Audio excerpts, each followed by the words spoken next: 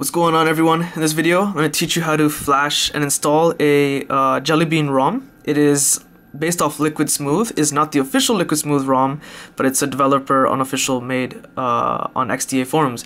Now, this ROM is meant for the Samsung Galaxy S2 Skyrocket for the AT&T network, and for the Samsung Galaxy S2 LTE for the Rogers network. And to know what your phone model number is, you go to your phone system settings, all the way down to About Phone. And here it should say something like SGH-I727, or if you're on the Rogers network, it'll say -I727R. I'm running the Rogers version. You can't really see the logo, but you'll have to take my word for it. The reason I have the AT&T model is because I flashed CyanogenMod 9.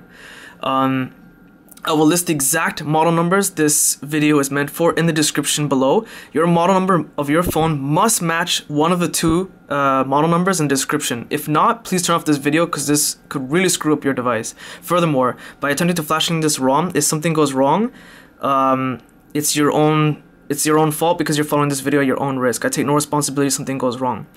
And not only that, props for letting me know about this ROM goes to YouTube member DMSI Touch Help.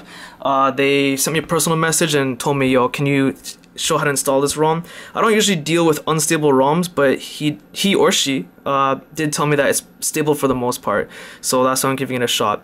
And who doesn't want Jelly Bean on their device ASAP, right? Okay, so you must be rooted and you must have Clockworkmod Recovery installed. It's recommended that you have Clockworkmod Touch Recovery installed. Now, this is the confusing part, so pay attention. If you're running the Rogers version of the Samsung Galaxy S2 and you have Android Gingerbread on it and you want to know how to root, follow the video link here. If you have the AT&T or Rogers version of the Galaxy S2 and you want to load Clockworkmod Recovery, follow the video link here.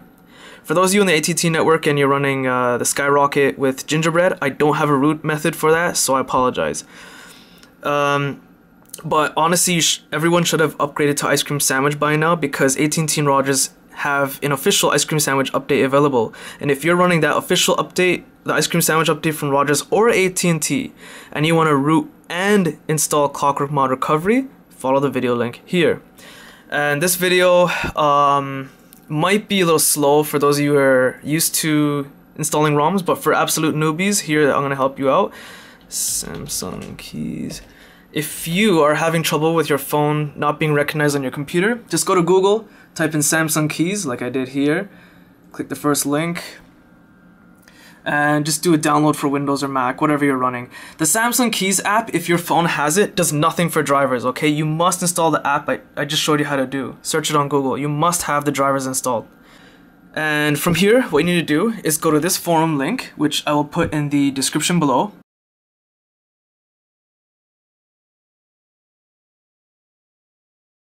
You're going to scroll down slightly, and they say that you can ignore flashing the kernel, so don't worry about that. What you're gonna do is, where it says how to flash, there's something called Flash G Apps, and this is a link you can click to download files. Click it, open it, download it. You're gonna get this zip file, and then just below that it should say something like, here's a download. That's the ROM. Click it, open it, again, download it. I just put it in any random folder on my desktop here, as you can see. Do not unzip them. Leave them as they are, okay? And let's connect my phone to the computer now. So before we continue any further, there's a couple things I forgot to mention. I'm going to try to say them really quick because I don't make this video too long. If you have any trouble with installing this ROM, please do not ask me. Ask the developer of this method in the forum link I mentioned before. I am not the developer. I most likely cannot help you, so ask in this forum thread. Furthermore, if something changes, like say the links are changed or something like that, I can't update this video. I simply can't. Once it's on YouTube, I can't change it or edit it.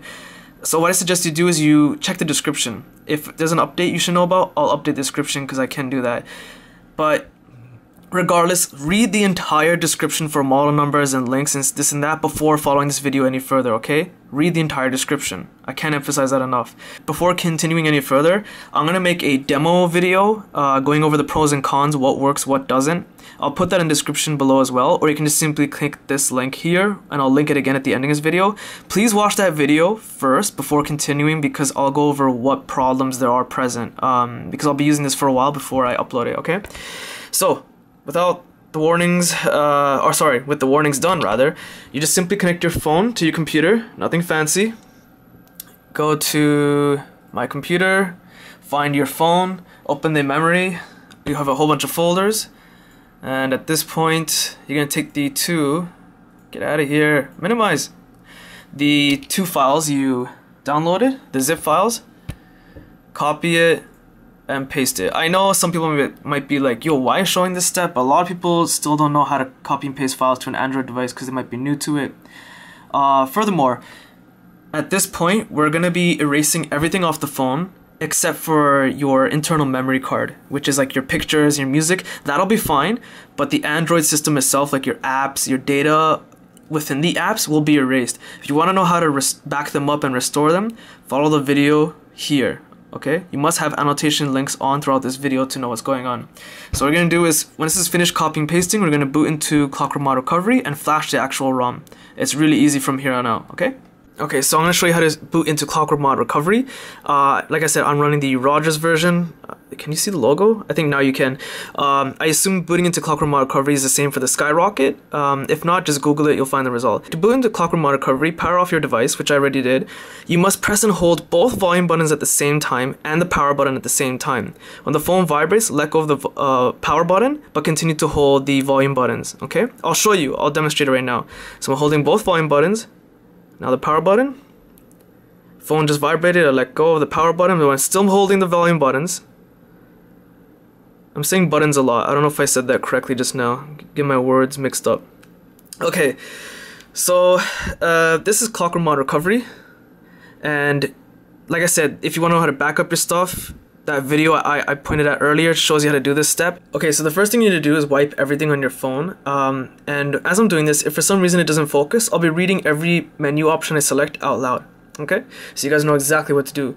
So the first thing you need to do is wipe data factory reset. I'm going to do this step twice just to be safe, to make sure that everything is wiped correctly. Nowhere in the original instructions you have to do any of these steps repeatedly. I'm doing each step twice just to be safe. Wipe data factory reset again. Okay, so the next thing we need to do is wipe cache partition. Let's see if make sure you guys can see this. If not, I'm reading it out anyway. Wipe cache partition. Again, do this step twice. Okay, at this point, you're gonna hit advanced and wipe Dalvik cache and do this step twice. As you can see, it's really fast. Oh, and to make sure, in case you're seeing a whole bunch of no's, just scroll down and you'll see it there properly. Okay. Now I go back. Okay, now this is the part that we're gonna actually start installing the ROM. So what I'm gonna do is hit install zip from SD card. If you have an external SD card and you put the 2 zip files there, all you do is select the first option, which should say choose zip from SD card. If you put it on your internal SD card, then what you're gonna do, which is your internal memory rather. So as I said, I put mine in my internal memory, which is my internal SD card. So I'm gonna select choose zip from internal SD card. You're gonna see a whole bunch of folders. That's like your pictures, music, and stuff. You're gonna go all the way down, ignore that stuff. And you should have the 2 zip files you downloaded earlier. Ignore the one that says gapps-jb, something like that, okay? You're gonna install the one that says liquid-jb- whatever version you downloaded at the time. And then you're gonna scroll down, hit yes. This is installing the actual ROM. When it's done, we'll continue from there. Okay, so once it finished on its own, it said installation complete, and it took me back to this screen automatically, where you can choose to install zip. Again, what you're gonna do at this point is select where you have your zip file. Mine is in internal, so I'm gonna select internal SD card. Go all the way down again. And the reason we're repeating this particular step is because this time we're gonna select the zip file where it says gapps.jb sorry, gapps-jb. Okay, that's the one we're gonna install, and this is basically the Google apps like Google Play, Gmail app. For some reason, he had to do it separately, but whatever, you gotta flash it, right, to get the full potential of your Android device, and we'll continue once that's done. Okay, it's done. It says install from SD card complete, and keep in mind this is the first time I'm doing this ROM flash myself, so hopefully everything works. And oh, I should have showed you that step. So when you go back here, all you're gonna select is go back. Then at the top it says Reboot System now. Do that, and fingers crossed everything works well, because like I said, this is my first time.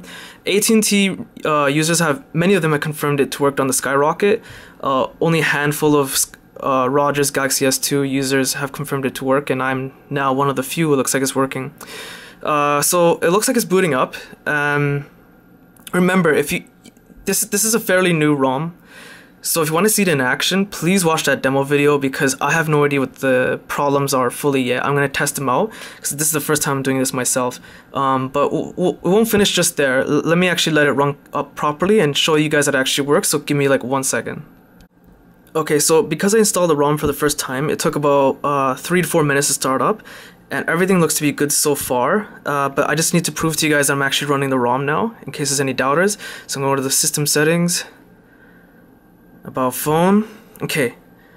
Model number is SGH-i727. That's the Skyrocket model, the AT&T model. Like I said, I'm running the Rogers model. The reason it has that because it's a Skyrocket ROM, but it works on the Rogers version. Okay, so there's the proof that I'm running the Galaxy S2, and there's Android 4.1.1. So it's the latest version of Jelly Bean as of today. Oh, I opened up the, well, I guess there's even more proof. I opened up the Easter egg by accident. Come on, I want to do this really quick. The video is becoming too long. I'm sorry about that. I wanted to make the video very precise for the absolute newbies. And there you can see liquid smooth. Okay, so there's your proof. It works fine. Stick around for the annotation link for the demo video, and I hope that helps. If it did, feel free to check out my website in the description below. Subscribe, hit the like button. It does help, and thanks for watching.